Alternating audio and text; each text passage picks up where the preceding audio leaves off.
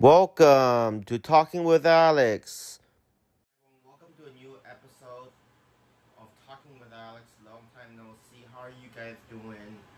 To update you guys, recently um, in Taiwan, we're doing pretty well with the coronavirus and everything is going pretty smoothly. On another note, we have had two Instagram takeovers, one by an autism ally, musician artist, and my dear friend Angelina Chen took over the account, which she did very wonderfully. And we also had Aiden Boyer, who took over the Autism Rocks Instagram account last week, which he posted a lot of stuff. You can all check it out in the highlight section of at Autism Rocks events. For our Instagram page, and I think you'll love it. And they said a lot of great things. They were educational and they were great. So for today's topic, I want to touch on something very important. I feel like everyone should know, and that is the recent controversial autism TikTok challenge. Autism Rock strongly condemns this kind of demeaning and awful challenge, because not only is it hurting people with autism, but people don't even think about why it is wrong. Let me explain to you why it is wrong.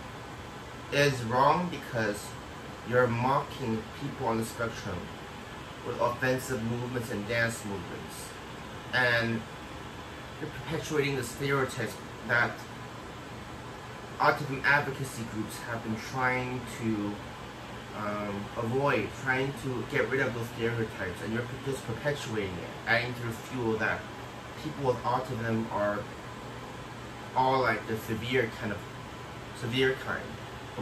But we have a spectrum, just like the LGBTQ spectrum, and we have different kinds of people on the spectrum, and we're not only limited to being severe. There's also people like me who is mild and doesn't affect me as much.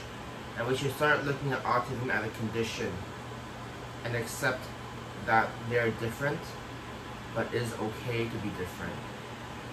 And that it really hurts me to see this happening as a person on the spectrum, because I feel like this is awful, unacceptable, and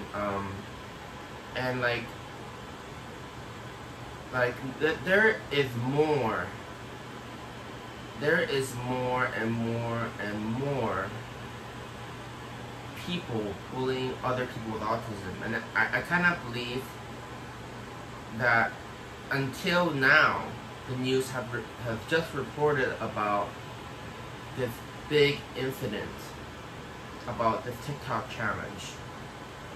I mean, like other stuff, like in normal people's lives, like there are still so many like injustices going on with the autism community that the news neglects to talk about. And we have to talk about it. They're being bullied every day, they're being mistreated, and we need to stop the bullying. We need to stop it right then and there. It's not right. It's wrong in every single way, and we need to prevent it from happening to anyone else. Because you know what? They live in this world, and we all live in this world, so we all have a responsibility to make them feel comfortable in this world. And if I were treated better when I was younger, then I probably would be more happier. And I feel like we need to stop having these stereotypes hurting other people, and be more educated about these topics, about helping other minorities, about standing together and not being divided. I think it is personally a waste of time to try to do something that you're not sure of that might offend anyone. So I think you should think before you do it. And to the people who don't have autism or don't know anything about autism, is so crucial.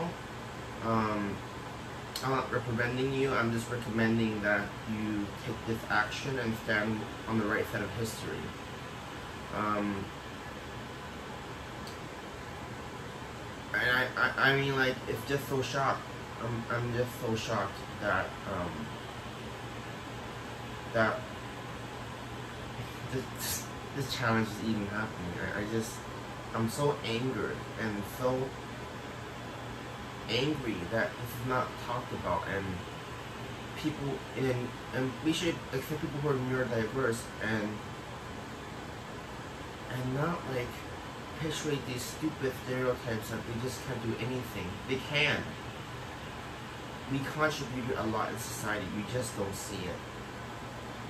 And we need more help and support. And recently, just the statistics saying that 2.2% of the adult population have autism.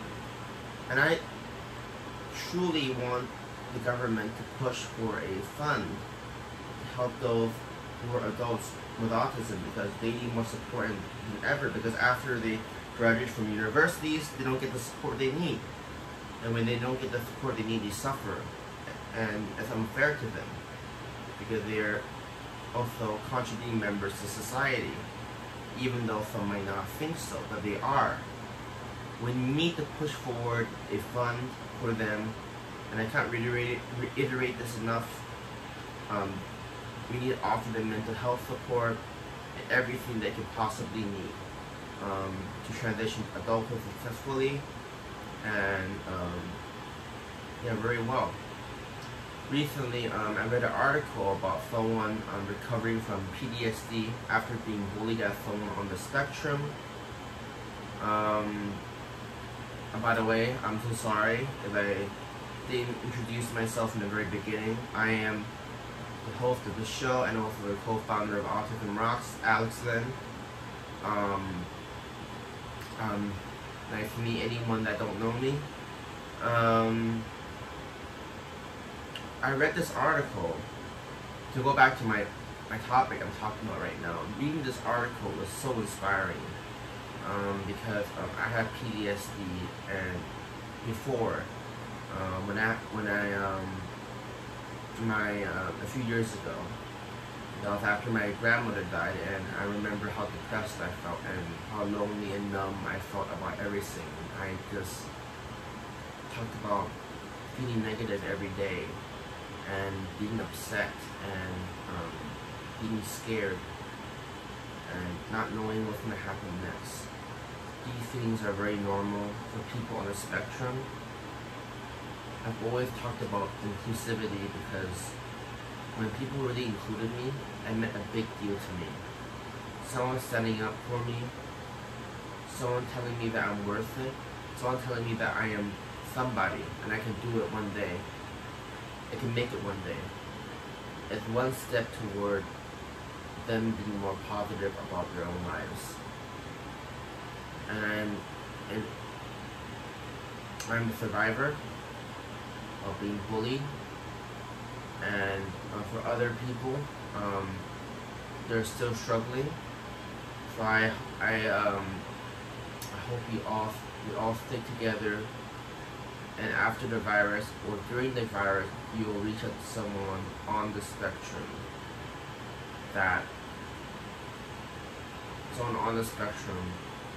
and get to know them, because I challenge you to do that. And to add on the TikTok challenge that was offensive, Charlie D'Amelio, TikTok star, 50-year-old, I am so glad she's using her platform to call out this horrendous challenge, ignorant challenge, because I feel celebrities don't stand up for people on the spectrum enough, and when they do, it's very rare. And I'm glad that she's standing up and saying this is not okay, it's completely acceptable and wrong, and I'm glad that she is taking action as other people should do, because if you see something that is wrong, don't just do nothing, do something.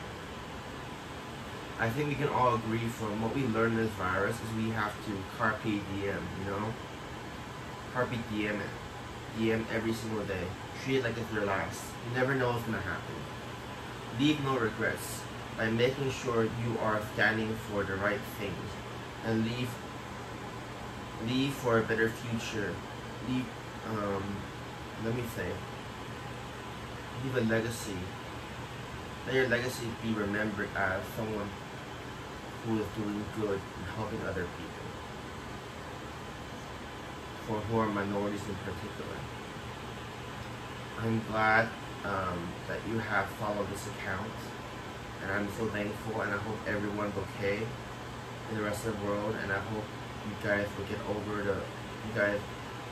over the virus quickly, and hopefully there'll be a vaccine soon, because I'm also kind of like angry that it's continuing to happen, like anyone else. And I hope that you keep staying home even though it's very, very annoying, and continue studying with your online school. I'm doing online school right now, and it is so exhausting. I am so thankful that you guys listened in to this, to our show today, to our episode. To make you guys happier, I would recommend you guys to watch Ben Platt's Radio City Hall Netflix special. It put a smile on my face.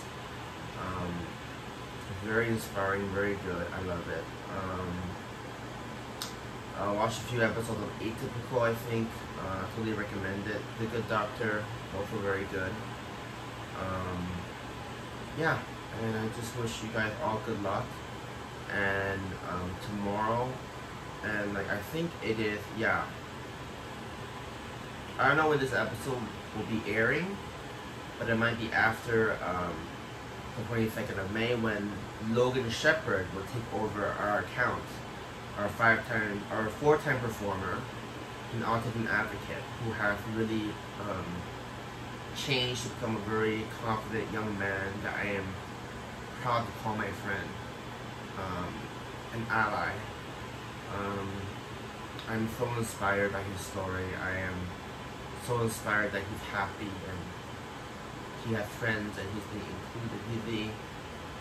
He's evidence that Autism Rocks can work.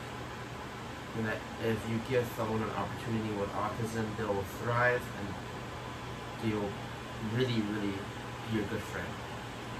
So don't underestimate that. Thank you for listening to my episode today, and I'll see you next time.